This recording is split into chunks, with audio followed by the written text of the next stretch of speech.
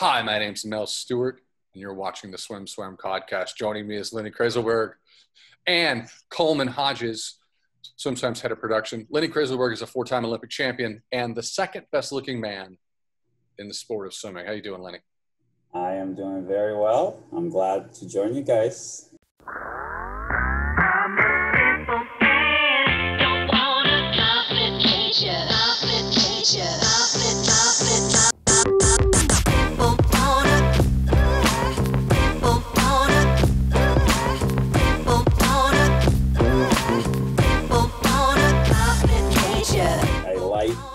That you pointed out who is second best looking.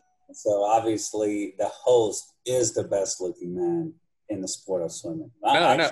In the world.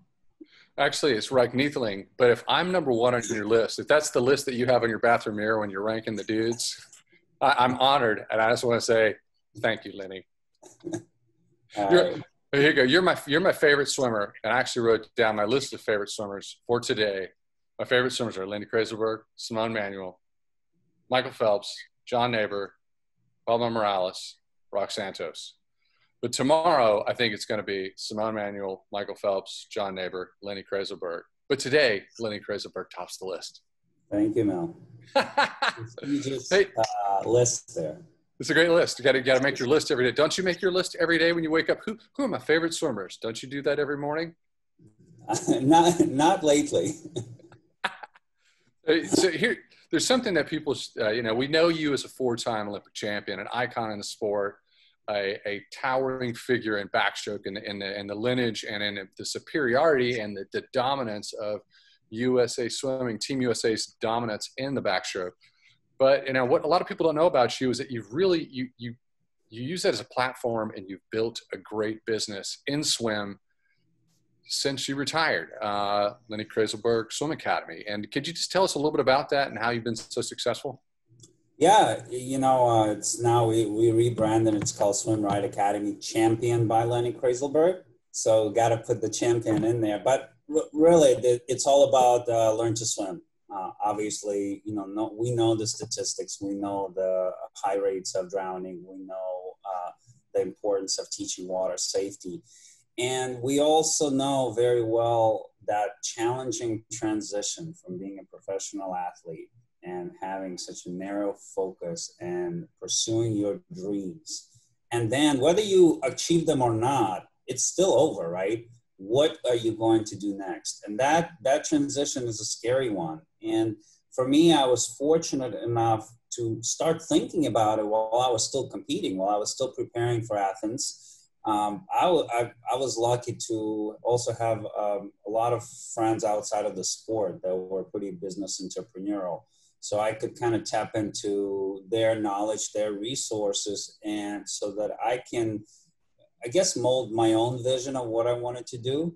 And of course, I was lucky enough to stay in the sport of swimming. Obviously, the sport has given me so much, and I understood that you can do number of things. You can fulfill a mission, you can make a living, and then you can also wake up in the morning and be excited about the day, what you're going to do. So I don't ever look at this as my work. This is my passion. This is the love that I have for being part of this and building my company. Let's just get to the meat of that. I heard it all. It's heartwarming. It's wonderful. It's a fantastic wisdom from Lenny Krayzelburg, but you're represented by Peter Carlisle at Octagon, which means, are you Michael Phelps' best friend? I know Michael well. Obviously, through the years, I've had quite a quiet time with Michael experience, especially, when Michael was younger. There is a 10-year age difference between me and Michael. But I have definitely seen him from the 15-year-old in Sydney and ascending to and really revolutionizing our sport. So it's been quite an incredible journey to watch.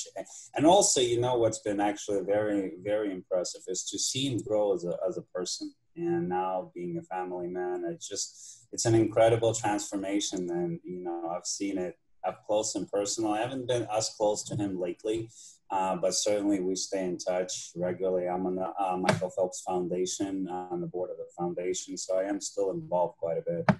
So we'll just say with the Octagon Connection, you're a top 5 Michael Phelps friend, and I'll put that on my bathroom mirror because I list those out too. Who is Michael Phelps?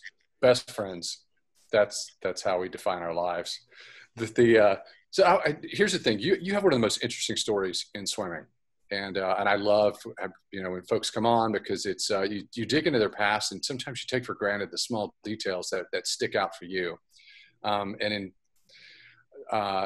Your family came here in 1989 from Odessa, Russia, which is now Odessa, Ukraine.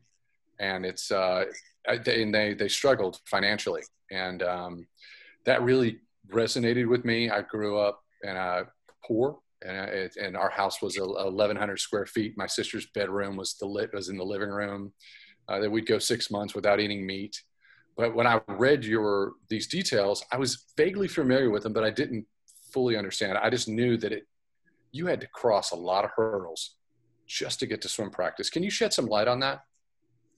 Yeah, it was definitely quite an experience coming to LA in '89. And, listen, my parents brought myself and my sister to this country for better opportunities. Being Jewish, growing up in Soviet Union, we faced a lot of discrimination, anti-Semitism, and my parents wanted better for their children. And they sacrificed a lot to come to this country. They were in their late 40s, early 50s, not speaking the language. It's challenging as an immigrant.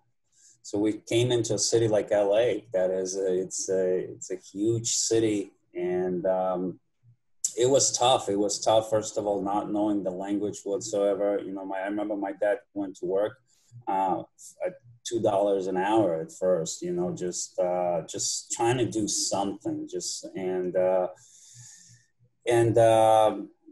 For me, swimming was always that outlet. Just kind of get away from the reality. But I also realized that I couldn't depend on my parents. They needed to find jobs. My mom tried to learn the language so she can, find an okay job. And I remember I had to take a bus over an hour each way just to get to practice, and then walk another 20 minutes to get to the pool, and then come back late in the evening, because that's what it was. I mean, I was still, thankful for the opportunity. And I also saw how hard my parents worked and how much they sacrificed. And for me, it was just, there was no other option, fortunately enough, I also, got a really solid foundation in terms of the hard work when I was back in Soviet Union, because I was part of the Soviet sports system. So that was intense at a very young age. And at going through that, it builds your character, it forms your character. And I understood and I realized that, to achieve success, there is no substitute for hard work. You're going to have challenges, but there's no substitute for that. And I really carried that with me. And I never looked for excuses. This was our life. This was what my parents brought to. And you got to grind through it. There was no other options. And, the first number of years in LA, that was kind of the struggle and the challenge we had to go to. But I always believed that there is I guess the light at the end of the tunnel in terms of, we'll break through and something will happen. You became a naturalized citizen in 1995, but it's an immigrant success story. And a lot of people in the United States forgets that this is a nation of immigrants. It's a large part. We always have new ideas, fresh talent, people who have a lot of grit coming here for the American dream, and you are the American dream. So did you feel immigrants historically in this country have a tough time just with their own struggles and their own, becoming immersed and acclimated to the culture? Did you experience that? Aside from the language barrier, did you ever feel like someone they didn't make you feel welcome? Did you ever experience any hardships like that?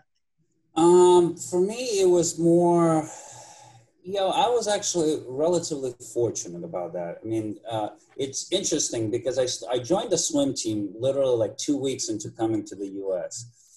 Team Santa Monica in L.A. And I will tell you, the families were so welcoming. They were, they understood where I came from. And my parents didn't have resources to take me in, during the weekends and to the swim meets, right?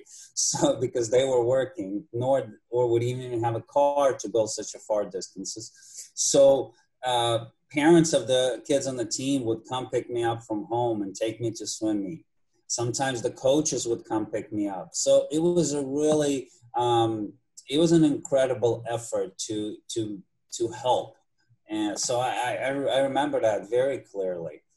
And then, and then I had an interesting balance because I also had a lot of immigrants, friends that, Russian speakers that also came at the same time. LA has got a pretty large Russian speaking community. So we were experiencing the same thing, kind of going through it.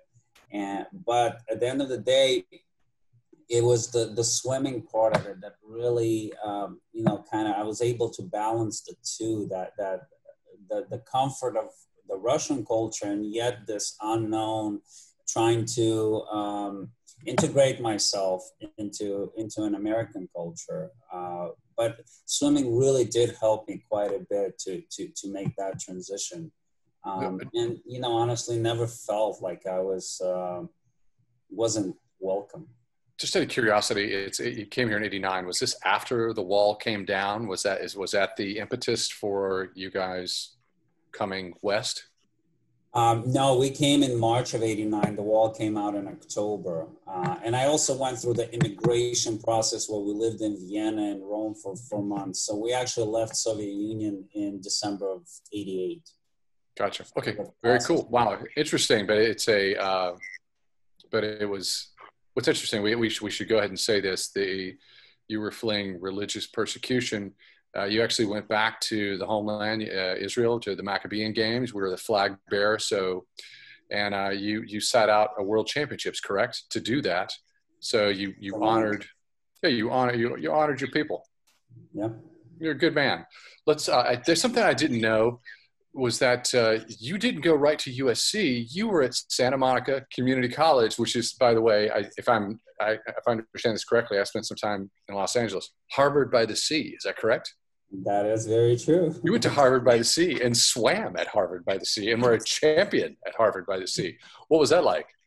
Yeah, it was a very interesting experience for sure, because I didn't have the resources for proper training that I really needed it. Certainly not to get to a point where any college would look at me and potentially offer scholarship. I certainly, financially, we didn't have the means to pay for a university. So I ended up going to Santa Monica College. I didn't swim high school because my high school didn't have a swim team. I swam at a Jewish community center, small swim team, basically throughout my high school years. And went to Santa Monica College, just basically a walk-on. It's a community college. Anyone can join if you can, hang there for 2 hours of swim practices. But they had a lot of, former swimmers, former college swimmers that were just coming into training. They weren't part of the community college team, but the coach, Stu Blumkin, was very welcoming and kind of stable in the community. So I swam there for a year, did pretty well. I actually broke the junior college national record in 200 backstroke, so I had a pretty quick drop. And then, I don't know if you know that story, but Stu, my community college coach, called Schubert at USC and said, I got this kid, he's pretty talented but raw, and can he come and train with you guys in the summertime?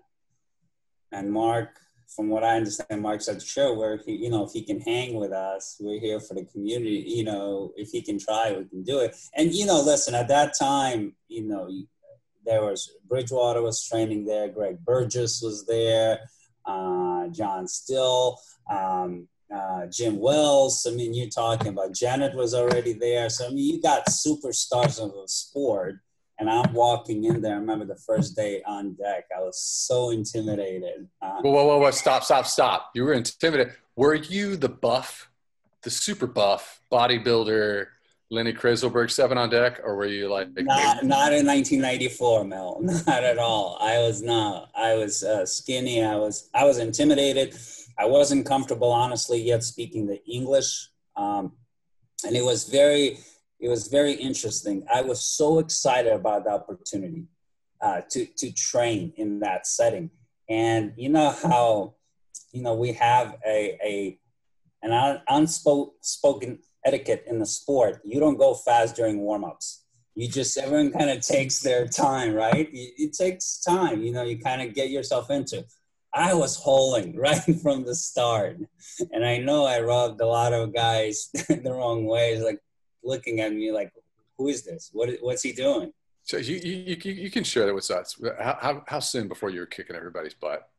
No, it did take a while, but I will tell you though, 2 months into it, and I could only train singles because I was also at that time working 40 hours a week, just helping my parents, just trying to financially, offset some of the expenses. So I could only do morning workouts, but 2 months, like at the end of the summer, and Don Wagner was the assistant to Schubert at that time. And Don, throughout the summer, really took liking to me and kept saying, Lenny, you're really good. You can be one of the best. And by end of the summer, Schubert gets me into his office and tells me, Lenny, I want to offer you a full ride to USC. And I think you can be, and he goes, I believe you can be the best backstroker in the world. Did you cry? I was emotional. I didn't cry. Did you cry? I think you cried. Yeah. I didn't shed a tear, Mel, but it was certainly special. Obviously, knowing Mark's resume of what he's accomplished, the athletes he has coached, for him to be so confident to tell me that, it was very eye-opening. I will say that's probably the first time in my life that I really believe that I belong at this level and that I can achieve anything. Just hearing it makes me want to cry. It sounds like such a big moment. Working 40 hours a week, you can only do one practice a day, and Schubert steps up, and that's a big door opening. Yeah, absolutely. And it was, to this day, it was such a life-changing moment for me. Obviously, getting your education at such a high, prestigious university, having a chance to, swim at USC. The other part of it is that because I still needed a year I needed full credits to transfer, I couldn't train with USC for a year. So a lot of times what I would do is I would, USC has a diving well. So the team would train in a big pool, and I would be by myself in the small pool, and Mark would just give me workouts, and I would do them myself. You just put a 50-pound plate on your back, and that's how you got so buff. That's the real story. Exactly. This is important to say. Schubert is a towering figure in our sport, and I think he won over 30 U.S. national championships when he was down to Mission Viejo. He coached at college, then he was the national team director for a while for USC Swimming. Now he's back at Mission Viejo. Anybody who's an elite athlete that comes in contact with Schubert, they're like, Schubert doesn't like me, or Schubert, no, I'm cool. Schubert likes me. Schubert likes you my opinion, Schubert likes you based on one thing. After knowing this guy for 3.5 decades, he likes you if you're a workhorse. And I'd like to get into your workhorse habit and how you got so buff. What did that look like? What is your backstroke style, and how did that develop, and how did you become the guy that went on to win those 3 gold medals in 2000 at the Sydney Olympic Games? Yeah, well, listen, I was always pretty strong. I was a late bloomer. That's important to say. And I think for a lot of young athletes that are listening to your podcast, sophomore in high school, 5'6", 105 pounds. So if you got sophomores that are listening and think they're small and short, don't give up. So I really grew into my body by age of about 19, 20. And, lifting was always. Well, stop. Did you have a girlfriend when you were 5'6"? No. Yeah, you didn't have a good. Did you have to become the good-looking Lenny Krayzelburg, who's buff? Did you have to become the man, Lenny Krayzelburg? That's a dumb question, but I had to ask you. I'm just messing with you. I interrupted you for no reason. That definitely helped. That helped. All right, I'm teasing you. I'm going to shut up now. You tell your story. That's good. I like it. I appreciate that. Those type of questions. That's the reality of life. You know, you gotta say it how it is. But listen, when I was in Soviet Union, we lifted at 10 years old. So I started to look back to that experience. It's like I needed to be, in order for me to be better, I needed to lift weights. I needed to lift weights seriously. And I really made that a priority once I started to train with Mark at USC. And, unfortunately, those mid-90s, swimming, and I don't know, I think it gets more attention from the athletic department nowadays in terms of weight training and having dedicated trainers that are attached to the sport. It wasn't the case in the 90s at USC. It was like football was it. So we were pretty much creating our own weight workouts. Obviously Mark had some guidelines, but, for me, I was creating my own workouts. I was trying to think of how do I imitate what can I do in the weight room that translates into the water in terms of, so if I'm swimming, my race is, let's say 55 seconds for 100 backstroke. I was trying to do as many reps as possible in 55 seconds, just to get that muscle burn. There was no physiology behind it. To me, it was all common sense. It was backed by nothing at all. It was all common sense. But, and again, I think for me, power was important. If those that broken my stroke down, you watch me underwater, I pulled pretty wide.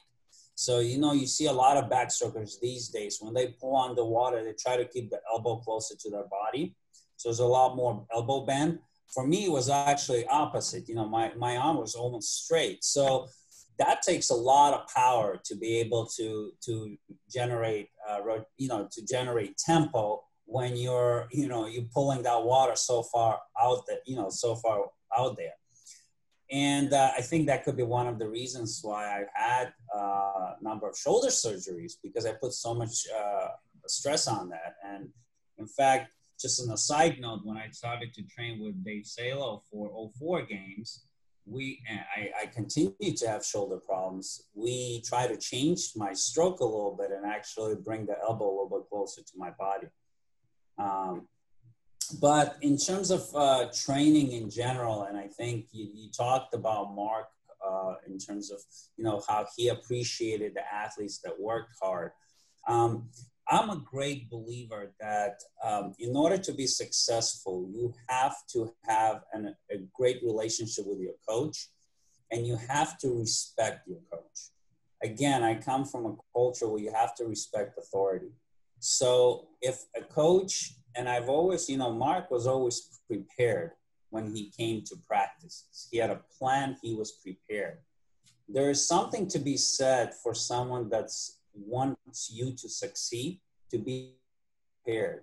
And I almost felt it was an obligation for me to give it my all, because that person gave themselves, for me to be successful, or for our team to be successful, however you look at it. I was looking at it more that individual relationship. So just to put it through this lens, you broke the world record in the 50, 100, and 200 back in 98. That's a break. 99. That's 99. Excuse me, 99. Breakthrough moment. How did you feel at that point in your career and your evolution of becoming the icon Lenny Krayzelburg? Listen, I had tremendous confidence. I mean, you followed it very closely in those years, and you know how every time I raced, I was getting better and better and better. I had a lot of confidence. But again, I was also fortunate because I had Brad Bridgewater training with me every single day. My Olympic Games were twice a day in the pool at USC. So there was nothing that I wasn't prepared for. So anytime I walked into the competition, I walked to my race, I knew what I wanted to do. I knew how it would feel. I knew everything. I visualized it because I lived it every single day. I was incredibly fortunate to be in that position where I have an Olympic gold medalist, Brett won the 2 back in '96, training with me every single day. I mean, how much better could it get? So, by the time '99, I broke those world records. I was ready to break them. I knew I would, I actually knew going into into Sydney at Pan Pac that I was going to break them because I just felt so good. I felt so confident, strong, and I almost broke it at Nationals a couple of weeks prior to it unshaved. So it was it was just a matter of time. Yeah, it's pretty impressive. I've been a huge fan watching you because I was retired and I was like, who is this guy? He had such an interesting story. We just talked to Jenny Thompson, and she said her favorite Olympics was Sydney. It has to be your favorite Olympics. Can you take us through the excitement of what that was and why Sydney, the swimming, Australia, the swimming nation, was such a great host nation? Well, you mentioned Australia being such a great host nation. Australia lives swimming. I mean, for those that have been fortunate enough to be in Australia and to experience it, they will attest to that. It's a swimming country. They live and breathe swimming. So as an athlete, when you're in that environment, when everywhere you go, everywhere you walk, people know swimming, understand swimming, and follow swimming, it just raises your excitement to the next level. Australians are huge sports fans. The country is small. I mean, relative to other countries around the world that have hosted Olympics, they're a pretty small country.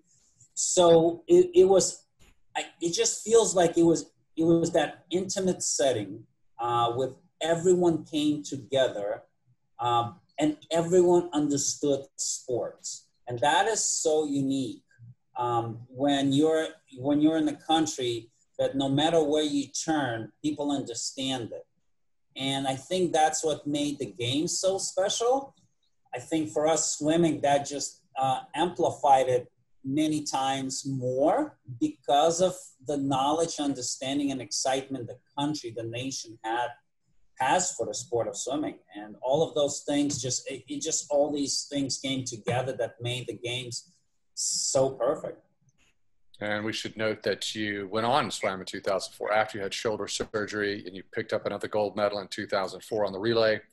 As we're about two-thirds of the way through, and we wanted to get to something that's kind of interesting about you. We'll have to bring you back just for a backstroke clinic and for your opinions on all the elite backstrokers of today. But we'd like to get into International Swimming League. You're the general manager of the LA Current. And most people in listening to this podcast, they know that. What a lot of people don't know is that they started talking to you early in the process. And so you were at the table very soon. And we can credit you with a lot of the success in that first season. What was it like when they first came to you and you were starting off? Like, what were the Lenny Krayzelburg nuggets of wisdom that you passed along? Well, listen, first of all, I was honored and excited that they came to me. Our sport deserves this. I mean, our athletes deserve this. I mean, that's why I jumped on board. I didn't have the opportunities. You didn't have the opportunities. I mean, I had better opportunities than you had, right? Because you were, a few years prior to me. But just to have someone, as Constantine coming in with this vision to change the sport and to give more opportunities to our athletes, I wanted to be part of it. I think it's really important, besides the opportunity to bring up, to raise the exposure of our sport and give our athletes an opportunity to financially make a better living. knowing the dedication, the commitment that they have to our sport. What was also so important is that I think it's the education part of educating our athletes, our professional athletes today, that you control your own destiny. That now with social media, with ability to build your own brand, ISL can give you the platform to control your own destiny. And I think it's really important because, you know, as athletes, again, we talked early in the show that majority have this really hard transition. And we're in this bubble and nothing else matters. Just the Olympic Games and pursuit of our dream of making to Olympics and winning. Yes, that's important. That's a huge part of our sport. But there is so much more to life. And controlling your own destiny and building your own brand now, I think it's important. And I understood that the league can give our athletes that opportunity. And it was so important for me to be part of it. And that's why I jumped on board and, you know, continue to stay with it, because I do think that, you know, it's like in any business. It takes time to build, right? It takes time to grow. Nothing happens overnight. Rome wasn't built overnight. So it'll take some time. But I think we're definitely, the league is in the right path, and the intention to bring notoriety to our athletes in the sport is there. We're down to about 7 minutes, but I want to just, that was successful in the first season, walking on it. If anyone had the honor of being there and witnessing that first historic season, walking into the pool was essentially walking into a television studio. Well done. Amazing. I don't know if you're at liberty to say, and I probably should have prepped you ahead of time, but, you know, can you talk about what's upcoming and tease anything that you know that's interesting upcoming? Well, we know that the way the season was originally going to happen, with multiple locations just not happening because of COVID and everything we're going to. Right now, you know, the league is discussing potentially being in one place and doing a season in one place. That's all that I can kind of share at the moment. I think what's going to be, but the idea and the vision and the support that ISL is trying to create for the athletes, I think it's really important and unique, because you do, wherever we end up going, to have the best athletes in the world in one place for a period of time, I think it's going to be incredibly unique, because besides racing and competition racing, I think learning from each other, you know, something that I mentioned the experience I had training with Brad for so many years, how that enhanced my career and what I was able to accomplish, you know, being part of that. I think an opportunity to be in one place and to be able to train with others and study your opponents, as well as to pick up on some tips of how your competitors are training. I think it's overall going to be an incredible experience for all the athletes. I'll tease something, and then I'm going to toss it to Coleman. But I don't think I'm giving anything away. It probably will be expected by fans that are coming. It looks like it's going to be one location. It also looks like, just in addition to the swimming content that we see, the race content, ISL will be producing additional off the deck content that's going to be very sticky, a lot of fun, a lot of swim fans will get into. But Coleman, do you have any ISL follow-up? Because you are our guy on deck at every event. Yeah, I mean, Lenny, you know, you're the team manager. I don't think many people realize what goes into that and how much fun you can have. You know, you talked about training with your opponents and kind of the swim part of it, but can you give us a little bit of an idea of what goes on outside of the competitions at ISL? Because really it is, you know, I was there for a week in Budapest, and it's pretty special. Yeah, you know, it's really, I'm in such a fortunate position. I mean, yes, there's a lot of work that happens behind the scene, obviously putting a team together, obviously being able to bring the coaching staff together. And then, you know, all the logistics and administrative stuff, especially, you know, first season, you know, working with limited budget, all hands on deck. But at the end of the day, you know, when you're actually at competitions, you're almost you're there almost enjoying the fruits of your labor, right? Just seeing how you were able to put this team together and try to bring people together, and then really provide the support for our athletes. I have obviously I'm in a unique position where I was an athlete one time. I was an athlete on the national teams. So I understood the support that our team management was providing us when we were on national team trips. And I understood how used to our athletes are to that. So I wanted to make sure that we create an environment where we were on these, during these trips like Budapest or Vegas or DC, to make sure that our athletes had all the support they needed to make sure that they can, perform at the level we expect them to perform. But I also wanted to make sure that they understood this was different. They're professional athletes. So we wanted to make sure they understood they have freedom. We trust them. And then they're there to do their job. And I think a lot of our athletes, I think all the athletes in the league really appreciated this, that this level of professionalism, that I know what I need to do because I'm at this level, the team puts trust in me that we can separate that. And then it's, and then you're on your own. You do what you need to do. You do what works for you. If you got other things happening when you're not, when you're not racing and you're not training, then you do that. If it's phone calls with your agents or some people might be taking still classes or enhancing your, whatever it is, career some other way, then you do that. We got 1 minute left. Who's your favorite ISL star? Ryan Murphy. Okay, you're a little bit biased. Ryan Murphy's it. Ryan Murphy's awesome. Second favorite ISL star. Actually, I really like, I'm going to be biased because I'm going to talk about my team, but I really like Shields. Shields is the guy, man. Shields is score. The ISL was built for Shields. Yes. But, okay, as we're rolling out, we'll say this.